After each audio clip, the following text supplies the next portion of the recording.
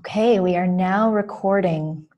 I want to welcome you all to what is the finale of eCampus Ontario's Open Education Week webinar series.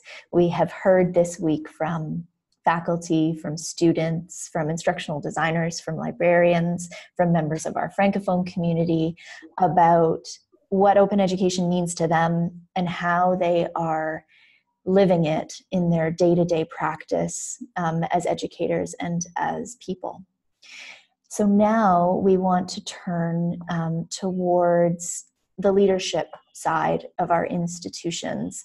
And eCampus Ontario is so pleased to welcome two incredible leaders to help us consider these two questions. We want to dig into these two issues on this webinar today. We want to consider open education from a leadership perspective. What does it mean to be a leader in higher education when you are trying to implement an open education strategy? And what does that institutional strategy look like? So I want to welcome these two women leaders to our panel. Carol Shepstone is the Chief Librarian at Ryerson University, and Ryerson has been on the leading edge of a lot of work in open education in Ontario. And I also want to welcome Laurie Rancourt, Senior Vice President Academic at Humber College.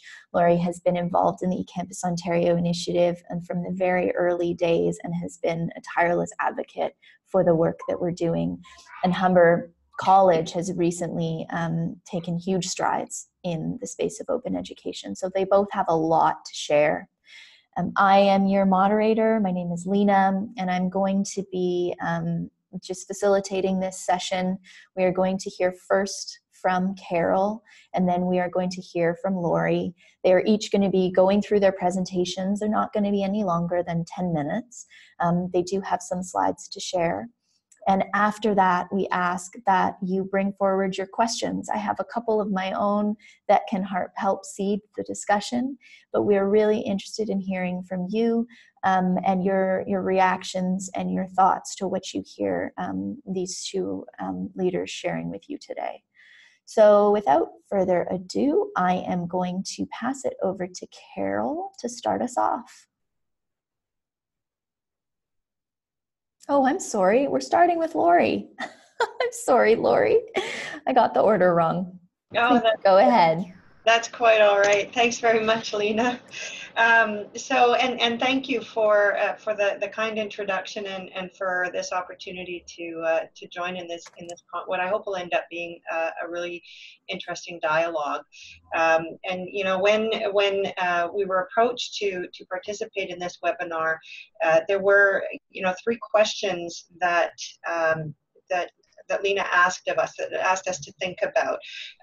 Because when being a leader at this particular time, when there is such opportunity out there to leverage technology and to leverage so many new approaches to the practice of teaching and learning, one of the challenges that we have is that the world really is our oyster, and there are so many directions that we can throw ourselves in as we're approaching these opportunities. And so yeah, you'll see that based on the slide that's in front of you, that the way I come at this is thinking about open education as really a promise. Open education provides us with some potential. There is a promise there.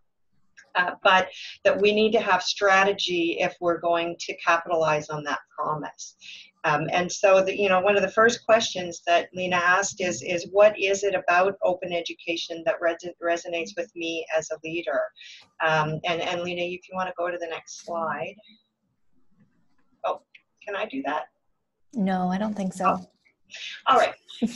So when I think about, what is it about open education that resonates with me? It is just that. It's the promise that it brings for us to be able to do things that we have wanted to do in higher education, for since the beginning. One of those one of the potential promises of open education is the ability to increase access to knowledge, to learning, to resources. So with open educational resources, we have the potential to have anytime, anywhere access. We have the potential to remove the cost barrier to accessing resources for our students and for really for the academics and the teachers that are involved in the teaching and learning space. We have an increased opportunity to openly share knowledge with each other and with our students. By increasing access and removing, to some extent, that cost barrier, there's the promise of really opening up the potential for student success. One of the things that our students struggle with, you know, in my practice, I've seen many students don't purchase the course textbook because of it's just cost prohibitive for them. If we think about starting to embed open educational resources into the teaching and learning environment, we have just removed that financial concern and really made it possible for students to engage with materials and take charge of their learning, and that in turn you know, helps increases the potential for their success.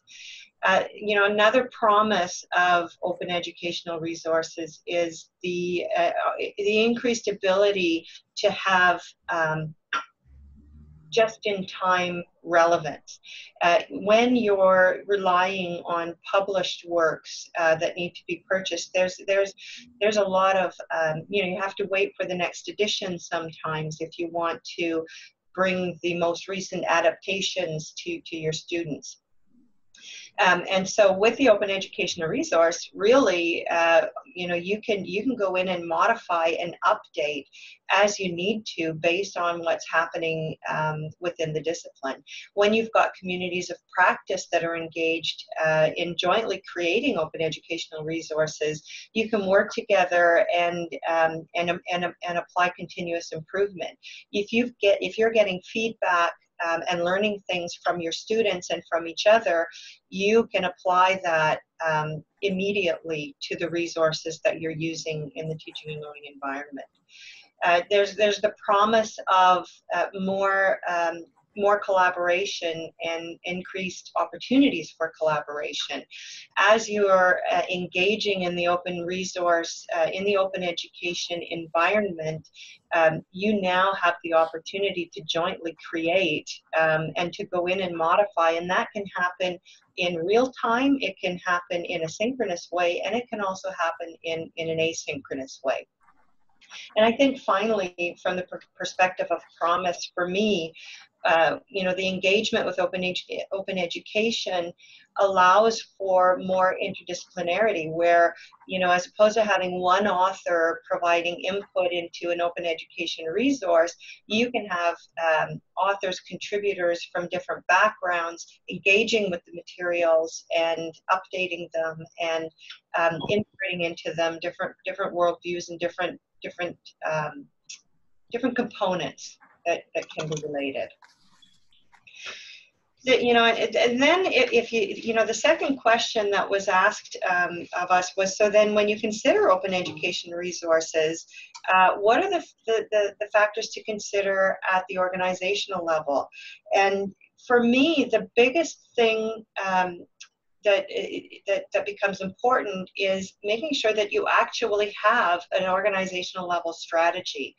If we're going to capitalize on the promise that is made available to us through the open education world, we have to make sure that we're being systematic about it, that we're being intentional about it. One of the things that I've seen is that there has been a lot of early adoption of open educational resources, which is wonderful and amazing, but also if you don't have a strategic approach to it, a cohesive approach to it, those initiatives can remain ad hoc, or they can remain limited or focused in just specific program areas. Or we have a wonderful Center for Teaching and Learning here at Humber, and a team that works with professors on developing really amazing approaches to teaching and learning using these types of tools and resources. But quite often what happens is there's a group of people that are well ahead, but you always tend to see the same people engaging in these kinds of activities, and so it can become something that isn't generalized and isn't really being taken advantage by everyone. So if you think about all of the elements of promise that I talked about earlier, if you look at increased access, that is true if you have really considered open educational resources from all four sides of the house, if you want to use that analogy. If you're creating open educational resources and using technology to do so, your students won't have more access. You may have taken the financial barrier away, but if there is a requirement for them to have easy internet access or high-speed internet, you're not increasing access if you haven't made sure that all of your students are in a position to be able to access the types of resources that you're creating. The same concept applies to the need to consider universal design for learning, to consider the requirements of AODA compliance, to consider language and culture, and all of those other components that can inadvertently lead to non-access if you haven't paid attention to it. From the perspective of student success, again, if you've removed the financial barrier, but you haven't provided students with, if they need additional training in how to access open educational resources, it can't be a situation where it's if you build it, they will come. You have to make sure that you've really looked at your systems and processes and orientation processes to make sure that you've got a program of access, intentional access. The relevance question. What happens when you're looking at your business planning processes? And in this context, I'm talking about relevance to the organizational strategy. If a very concrete example, if your organizational revenue is dependent on your bookstore sales, and now you're moving to open educational resources and you're not going to have that revenue generation, you need to have replaced that with some other strategy. Is their ongoing relevance from a quality assurance perspective? Have you made sure that you haven't just engaged faculty in the creation of open educational resources, but you've put in place some process to make sure that there is ongoing review and that there's an intentionality to the updating of those resources, and that they don't end up lagging from that perspective. Collaboration, you won't have comprehensive collaboration if you haven't put in place the professional development opportunities so that your teaching and learning teams understand how open education works. That there are, while the copyright issues in some ways are eliminated, there are still copyright rules. Open education doesn't mean free for all. There are regulations and there are things that guidelines and rules that need to be followed within the open educational realm. And you also need to make sure that you're providing incentives to the individuals that are involved in the open education creation or use of those to make sure that they're doing the continual update and maintenance. So, how do you ensure, and maybe we can go to the last slide, mindful of time, how do you ensure that you, as an organization, you are having cross-divisional conversations, that open education is not just an academic division strategy. If you're going to have all of those those processes and systems adapted to the use of open educational resources, and that it's part of the DNA of the organization, it has to be a priority for every department, not just for the teaching and learning team. And so from a Humber perspective, one of the ways in which we're doing that is in really having a dialogue and an open educational strategy that we are anchoring in our broad organizational strategic priorities.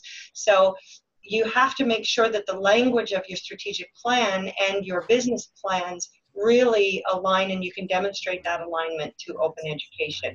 So very, very quickly, if you look at Humber's strategic plan, there are 3 pillars to that plan. And there is language, it's opportunities for all students, unique learning experiences. We have a priority of enabling student choice, mobility, and access. We're talking about empowering students by transforming the learning environment and offering more choice in how, what, when, and where they learn. And looking at providing leadership in developing sustainable campuses. And so tying your open education strategy to each of those pillars becomes important. And in doing so, it becomes a priority and an imperative for everybody within the organization. And with that, I'll turn it over maybe to Carol. Thank you so much, Laurie. That was wonderful. Okay, Carol, you're up next.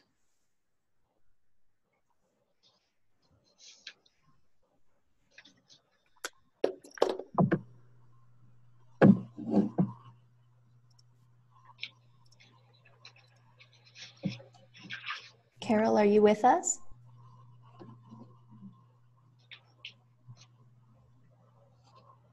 Sorry, there I am. Oh, good. Oh, good. Sorry, I was talking away, so no I apologize problem for that. So thank you very much for the invitation to join today, and congratulations on all the OE Week events everyone's held, and happy International Women's Day as well. Thank you to Laurie for your great overview and sharing what's happening at Humber. Certainly, I think from my perspective, OE has the potential to radically transform higher education, and it's really important for every one of our institutions to think of ways to engage and to respond to that potential and to, as Laurie said, that promise. So what I want to share with you today are some thoughts about linking strategy and priorities around open education, looking at some of the ways the opportunistic events may be able to be leveraged, and even thinking about challenges and how those can be perhaps considered opportunities in advancing the conversation around open education. And then I want to talk a little bit about the role of the academic library in these conversations and in this space. We can move to the next slide. So at Ryerson University, to give you a little bit of context about where we sit, these are our 4 strategic priorities, and our foundational principles are there in the middle. And as you can see, these have great potential, as probably most or all of our institutional priorities do have, to advance the open education and the open education resource conversation. So I would add that Ryerson is a highly decentralized institution, which I think adds some particular challenges to how you develop a strategy when there is such a significant amount of autonomy and decentralized authority around how to move forward. That being said, if you want to think about student engagement and success, Ryerson has a particular emphasis on experiential learning. So I've kind of pulled out a few thoughts around each of these priorities, and I think that's a great potential to consider open education and the opportunities around the intensity and advancing scholarship, research, and creative activity, which is our SRC priority there. I think Ryerson, coming from a polytechnic background to university status, really focuses on applied and real world research and scholarship. And again, I think some particular opportunities to be leveraged around open education. A strong focus, as many know, on an innovative ecosystem. We've got interesting entrepreneurial startups, we've got zone learning, and a real sense of change making on this campus, which is helpful.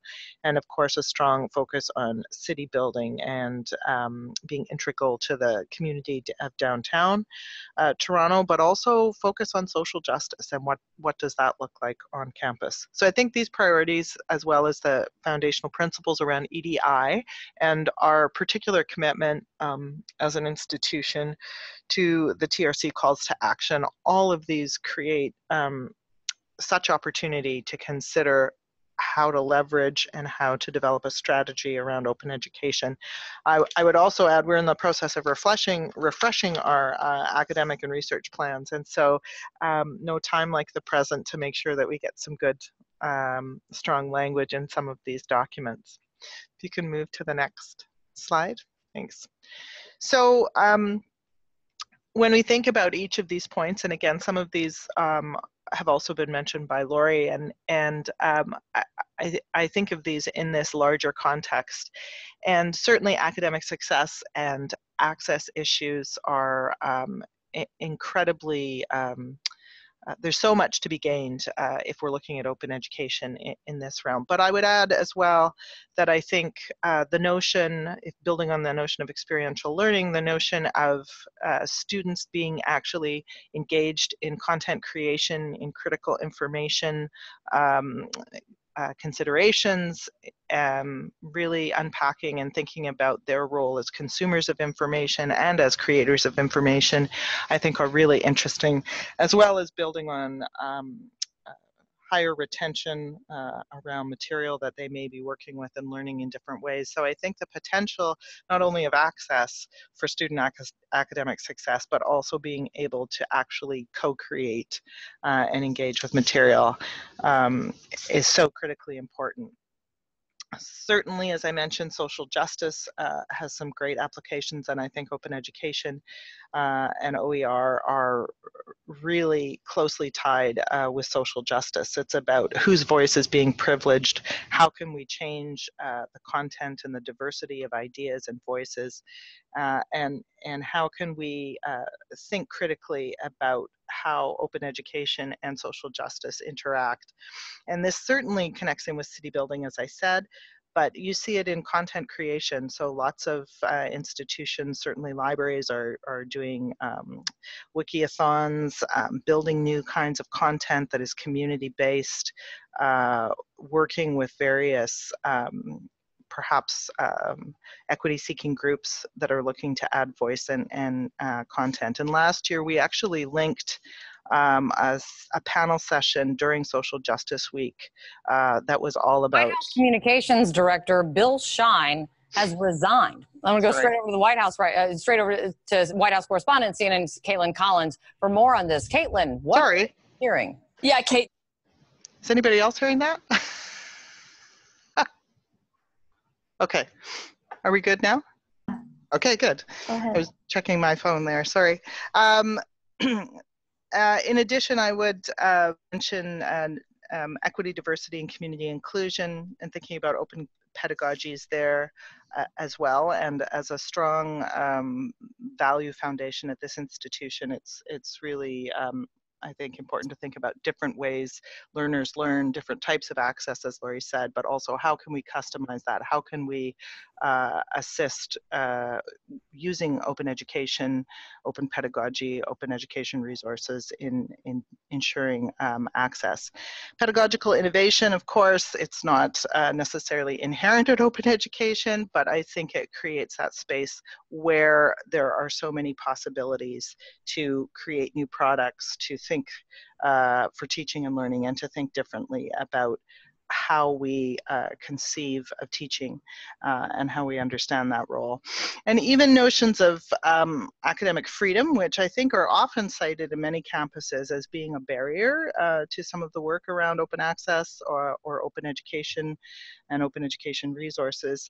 Really, I think if we frame that conversation in a different way and we consider the challenges that might exist currently in collective agreements as real opportunities to work with faculty to think differently about the ability that open education can give you as a faculty member to choose how to teach, what to teach, and when to teach. So we're not perhaps limited by what the textbook publishers have packaged for us, or perhaps conveniently provided through slides and assessments, etc., but really think about putting back education in the hands of faculty members in many ways.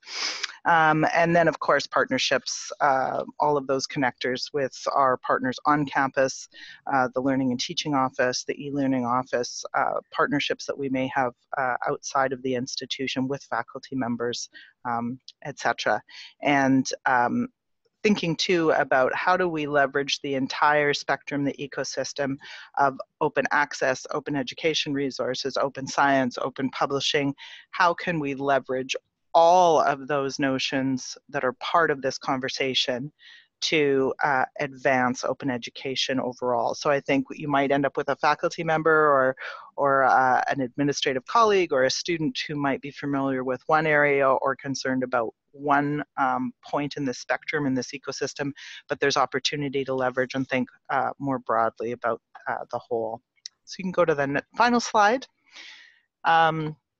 So here I just wanted to put a little bit of a lens of where I think academic libraries, kind of in the heart of this, have some opportunities and particular leadership roles. So you know, I see academic libraries really at that intersection of teaching and learning, of students and faculty, of scholarship and research, of knowledge creation and knowledge sharing. So we touch so many parts of the academic organization and those that are working within it. I think there's great opportunity, and we've seen a lot of libraries step up and work to leverage this. So certainly education and awareness, we work with faculty, we have those existing relationships, we know what faculty are teaching.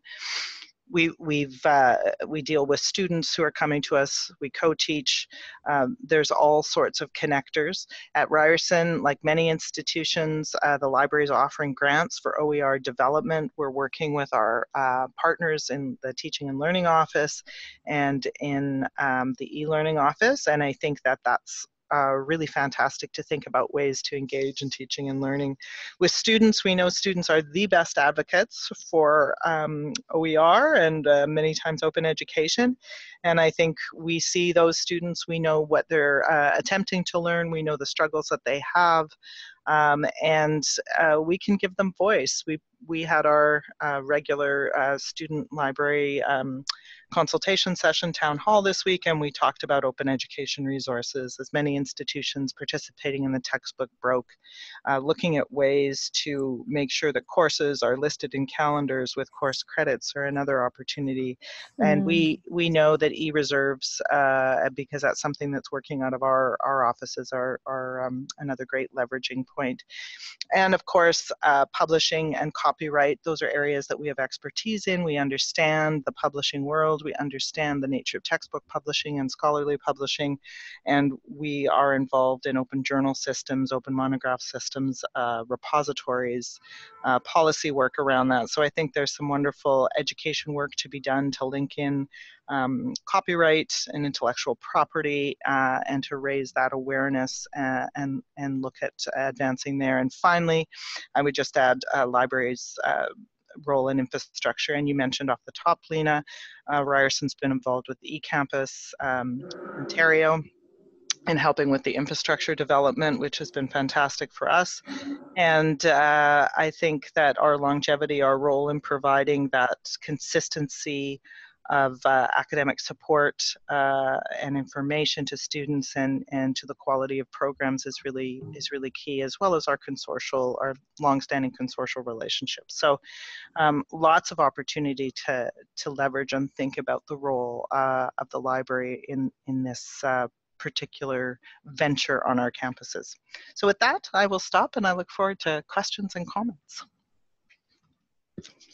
Wonderful. Thank you so much, Carol. There is a lot to dig into there, a lot to unpack. I will start by going and opening the line for questions. If anyone would like to unmute themselves Okay, there's a question in the chat here from Lindsay. She says, thank you both for sharing your insights. You both mentioned the importance of post-secondary institutions having a strong organizational strategy for OER.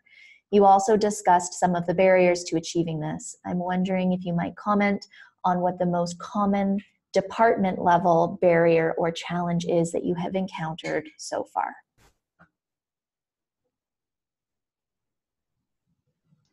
Well, it's Carol. I'll maybe weigh in and say I'm going to speak from when you say department level in quotes, I'm assuming you don't mean within the library. I'm going to talk about working with perhaps departments, other faculties on campus. And I think the biggest question and challenge that I've experienced in various institutions, not just Ryerson, has been around that. It's been couched in terms of academic freedom, but I think it's probably, if we peel back the layers a little bit, it's probably much more about workload and time for faculty members and making sure that they have the right supports. So that's been interesting to have it framed one way, but if you actually dig into it, I think the solutions lie with the appropriate supports, making sure that there's infrastructure there to move this forward, as well as education. Laurie. So from my perspective, what I would say is that it's not overt barriers that I've encountered. What I would say is it's more a lack of knowledge and a lack of understanding that that we do need support from different departments as we're engaging in the open education strategy. So one of the things that we're trying to do at Humber, we have a cross-divisional, cross-department steering committee now that's working together on the open education strategy because there's a recognition that we need our student services departments, for example, to be aware of the strategy that we're engaging in and what it might mean for students in the different types of supports that they may be looking for from tutors, for example, or from other departments. One of our strategies that we're working on is to target a certain number of programs per year that we would convert to textless programs.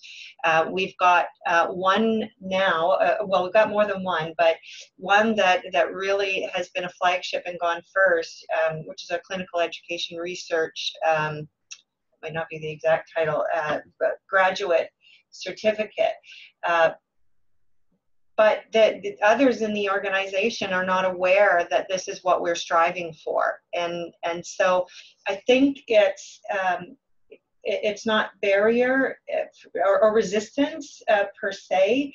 It is really a lack of understanding. When people hear you say open education and they're not involved in it directly, they can develop several assumptions that result in unintended consequences in moving the strategy forward.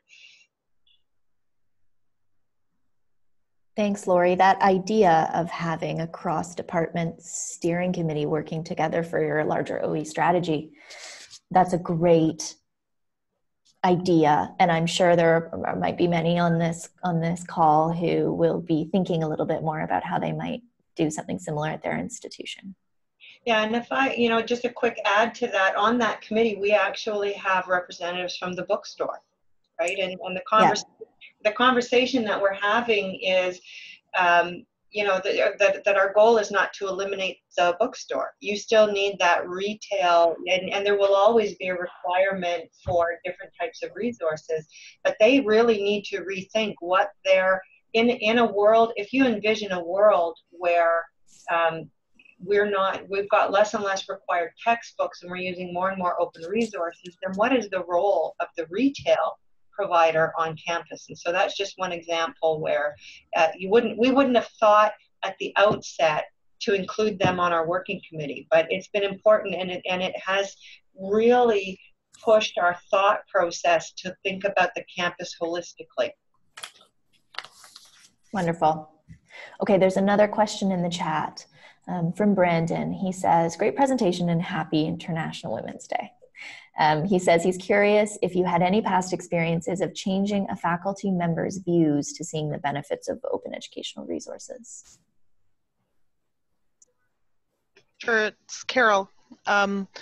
Just building on that, I think that where I've seen some really great success, and this isn't perhaps anything earth-shattering, is really getting faculty champions on board and demonstrating in a real way faculty members who have had great success and seen the impact and improvements in terms of learning outcomes and academic success of students. I think that that's really powerful.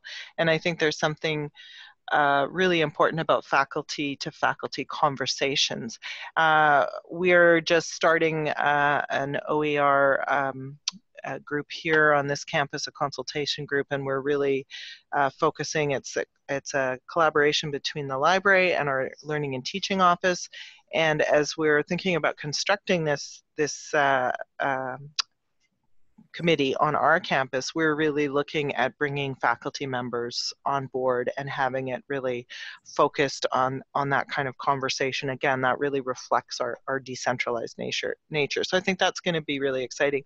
The other thing that I have seen as really, really impactful is hearing the stories of students. I think in some ways, it's that principal agent conversation. Faculty members may not realize, especially with OER, how expensive some of the course material is that they're purchasing or requiring their students to purchase.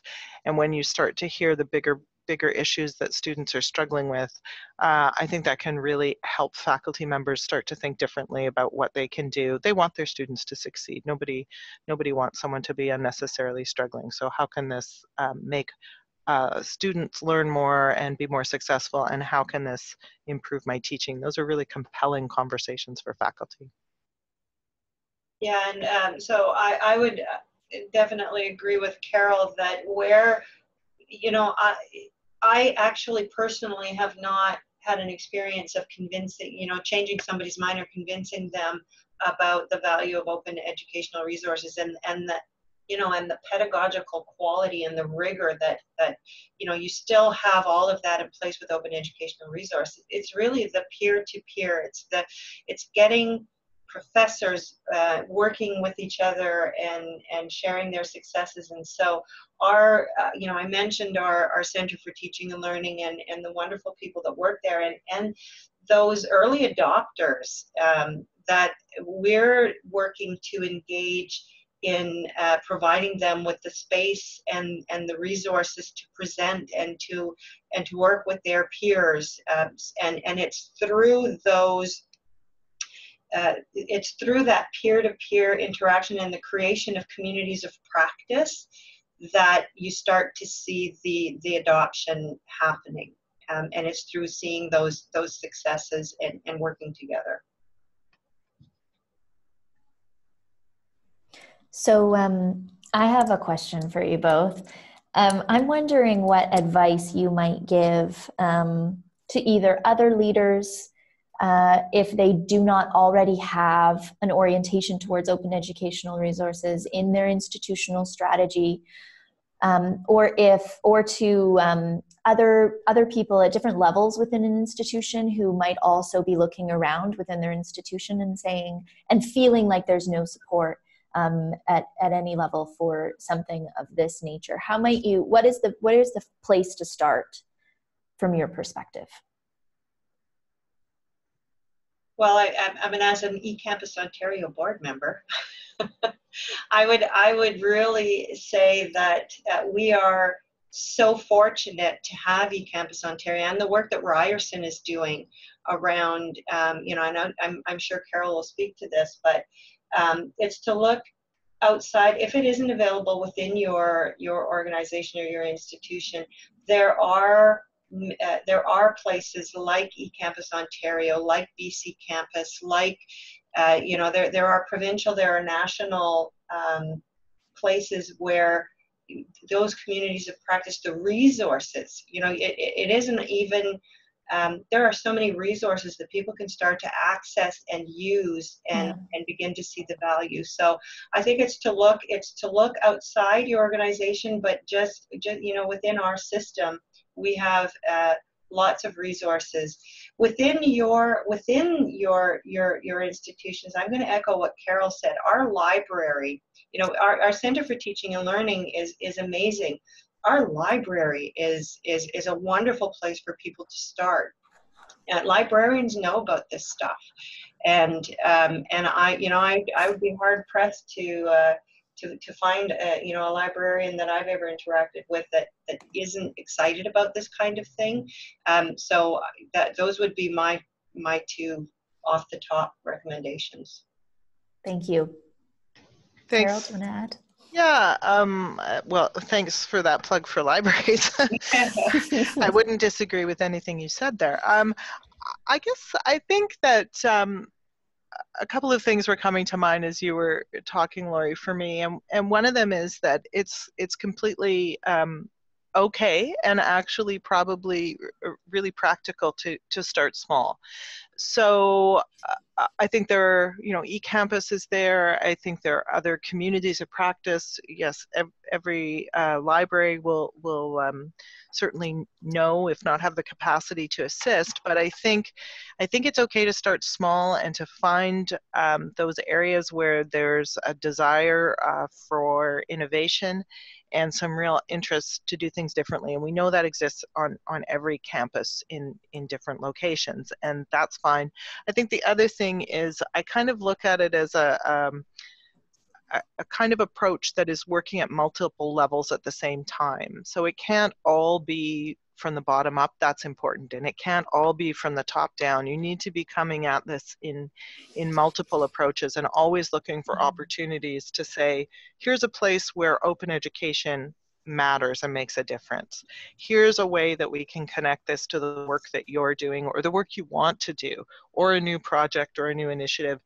So, you know, linking it back into that larger ecosystem of what is open. Right now, there's huge traction on open access and the challenges with e-resource costs and, you know, vendor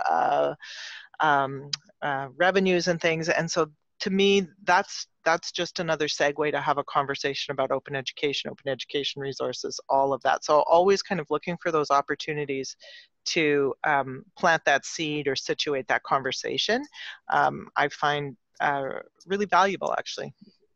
And I would add to that, Carol, I agree with everything you've said. And I think, you know, back to our opening presentations where, you know, we were talking about the need to tie this to strategy and to tie it to other goals and objectives that you're working on.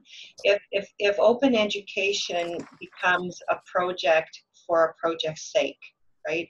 If it is something that you're working on, but that you see as an end in and of itself, you're probably going to have, it's going to be more of a struggle. It really has to become something that is a means to achieve your strategic objectives, your other objectives. How do you tie it to your priorities and start to get that recognition that it's actually it's a solution. You know, you have to innovate with purpose. Innovation for innovation's sake tends to peter itself out fairly quickly. That was gold. Innovate with purpose, tie it to other goals and activities you are working on as a means to achieve your strategic objectives. Thank you both. There's a question in the chat from Corey. He says, hi, I work at a large university with a mostly remote and adjunct faculty model. A struggle I face is spreading the word and communicating with these faculty who are often changing term over term to build them aboard the OER mothership. Do you have any sort of mass communication strategies you can share with us in order to more effectively engage a large and maybe remote population? It's Carol here. I don't know about mass communication strategies, but I wonder about, for those particular groups, adjuncts and perhaps remote, but I'm thinking some of the challenges of time are really exacerbated, right? So if we know that full-time faculty, tenure track faculty or tenured faculty sometimes struggle with workload and time, and there's the, you know, the notion of how much is invested to create an OER or even adopt an OER if we're talking about that a specific aspect of open education. And so I've kind of loved the approaches where people's time is really recognized. So when I was in Alberta, there was some attention to paying reviewers to look at open education resource material and be a reviewer, and there'd be a small honorarium or a stipend for reviewers to engage in this process. And what that did was really open people's eyes to what is already out there, the quality, the ability as a faculty member to actually use it. And so there's a sense of kind of practicality to it, and also, even if the stipend was small, it was a recognition that your time is valuable and your expertise is valuable. So that's just one thought that came to mind for me. Yeah, and I would, you know, I was thinking about my response, and I think that what we haven't really taken a mass communication approach to this. You know, we've really tried to do this, although we have the organizational level strategy where we're really trying to make sure that it is something that is top of mind for all of our departments. You know, Carol said something earlier about needing to make sure that you're coming at this from different directions, right? It can't all be top down and it can't all be bottom up. Yeah. And so we are trying to incentivize and create space in a program team kind of format. And so we aren't using mass communication. We're actually working through the various you know, the library is probably the biggest mass communication. Our librarian and our library team have the most touch points with individuals, and so they're committed and they're convinced and they're talking to everybody about it, as is our Center for Teaching and Learning. But at the organization level, we're really doing this on a team-by-team basis and carving out the time and the space to do it. It's taking longer. I wouldn't say that we're where we want to be, or that we even have, I mean, we're very large. I wouldn't say that we have broad-based knowledge or understanding yet, but we're working on it and we're doing it on a team-by-team basis. And you do need, you need something to point to sometimes, right?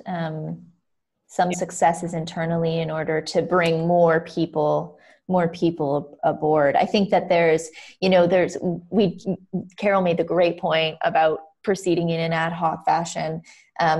Or maybe that was you, Laurie. You both made that point about how important it is to kind of have some sort of centralized approach, but also you just need to work with who's willing to work with you as well, right? And keep the communication channels active. So I am going to wrap up now because we are almost at time. I want to thank both of our panelists for sharing their insights, giving us their time, and being so thoughtful about considering these kinds of questions from a leadership lens. I think it's a perspective that we don't hear from often enough. And I'd also like to thank all of the other panelists that were part of Open Education Week webinars through eCampusOntario.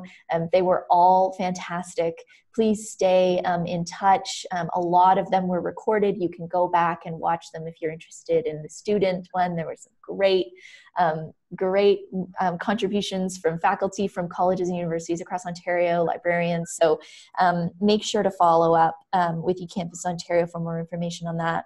I also want to thank AI Media for the captioning today. And I want to say that the captioning that you're seeing at the bottom of my screen is automatic from Google Docs and is not the great work that they were doing throughout this webinar. So thank you again to AI Media for captioning and making this webinar accessible. And to all of you for joining in today, happy International Women's Day, happy Open Education Week, and enjoy your weekend. Thank you so much. I'm going to now stop the recording. Thanks, everyone.